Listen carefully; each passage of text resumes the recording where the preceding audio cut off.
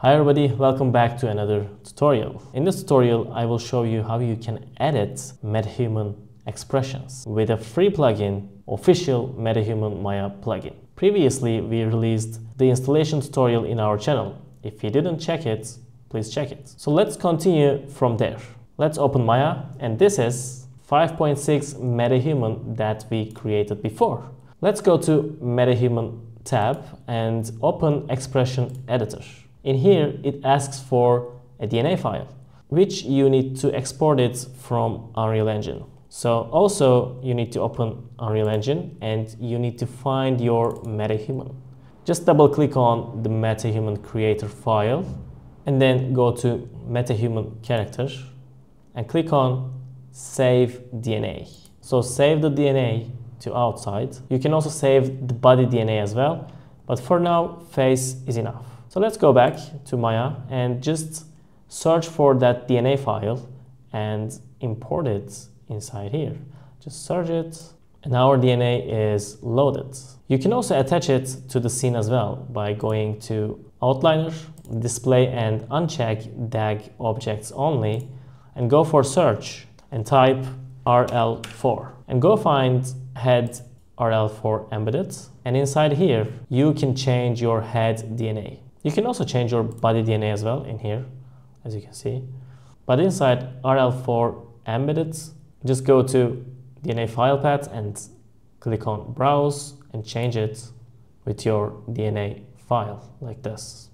Next, now we can edit natural pose, skin weights and expression poses. I won't cover these two right now because I didn't check them yet, but I checked expression poses. And also I see that there is an export option. I also didn't check it yet, but probably you will be able to export all of them to Unreal back, I guess. I don't know. Go to expression poses, and this is all of our expressions. I know it looks messy, but we can find what we want. So let's explore what we have. As you can see, we have some names, and also there's a search bar that you can find specific shapes.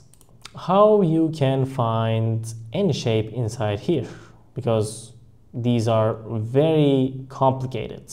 So there's a solution for that. Go to sculpting and go open shape editor. Inside shape editor, as you can see, there are too many blend shapes. So these are exact same names with those ones. There is brow lateral and also here is brow lateral. So let's edit jaw open shape. Also, let's show all of the joints. Go to show and viewport and enable this joint. For the lower versions of Maya, you may find it directly inside this panel, but it is inside show.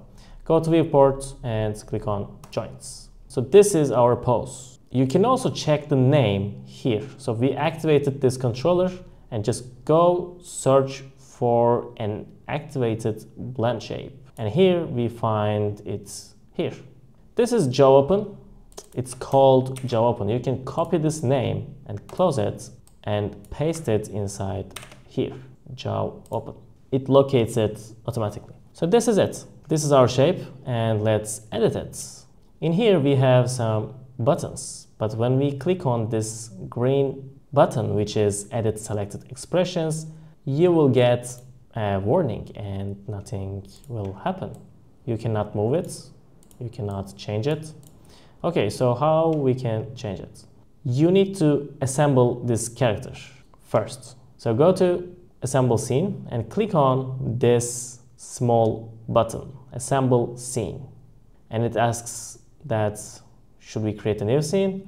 Yes. So this is a new scene, and right now you cannot select anything in here. You can only select this controllers. Okay, so this is jaw open shape and I want to change it. Go here and click on Edit Selected Expressions, and this will automatically open this shape. So right now let's move it. So I want this.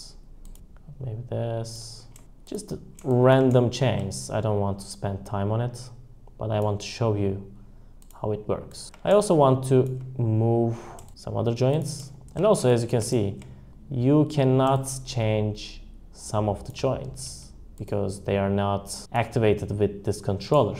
These are not in the list. You cannot edit those, but you can edit those ones. You can see, you can do this kind of shape. Next, you can stop recording. Click on this button and let's test it. And it works. So currently I have no idea how I go back to the previous scene, but I know that you can export the DNA file and you can use it inside the main Maya scene. Also, you can use it inside Unreal Engine. So I want to use it inside Unreal Engine to see the change.